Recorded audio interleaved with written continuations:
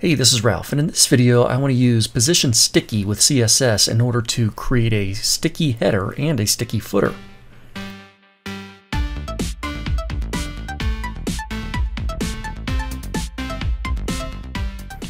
Alright, so I've got a web page set up and it's blank at the moment, but you can see that I've just got a few things in the body.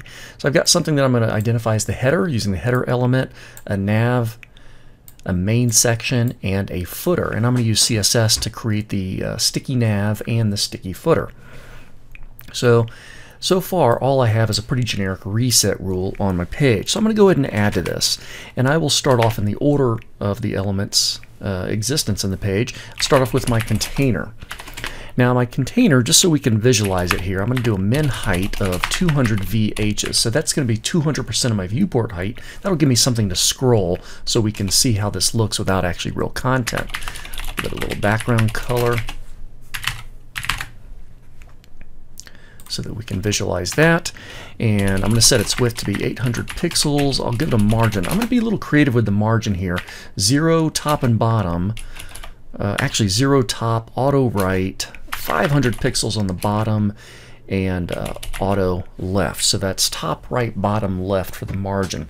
I'm giving it some bottom margin so that way when I scroll upward past the footer, you can kind of see that the footer will then move with the main container that it's in. Alright, I think that's pretty good. And I'm going to have the header on here, and we'll do a background color of yellow-green. And I'm going to give it a height so that we can visualize at 200 pixels. And now I'll go ahead and jump over to the nav.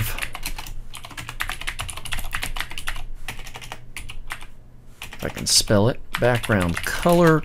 And for the nav, I'll do sandy brown and give it a height of, I'll just say 90 pixels. Okay, so now there's actually something on the page to visualize. So you can see I've got this large header area, I've got where my navigation is going to be, and of course I've got the main area. And as I scroll, everything's moving pretty normally. But I want that I want that nav to kind of stay locked into position, so a user, when they scroll down, that nav is always going to be visible up there. Pretty easy to do. So with my nav right over here, I'm just going to go ahead and apply Position Sticky, and we'll put it at the top 0 pixel, or you could just do 0 there. That's okay. I'll go ahead and refresh my browser, and we can see that nav is right up there at the top.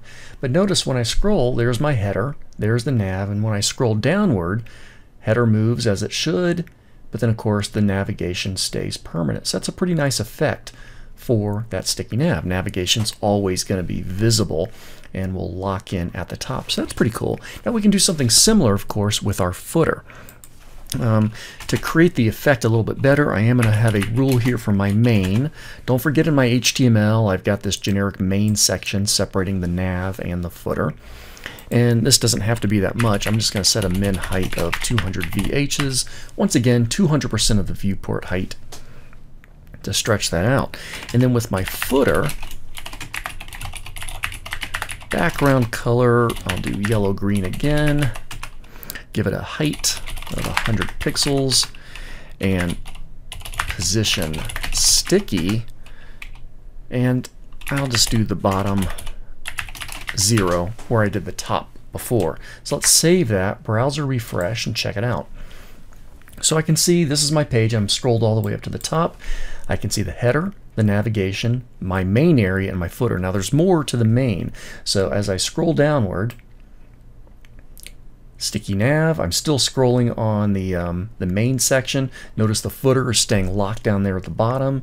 And finally, when I get to the bottom of the page, my footer is moving up with the bottom of the main, or the bottom of the container, really.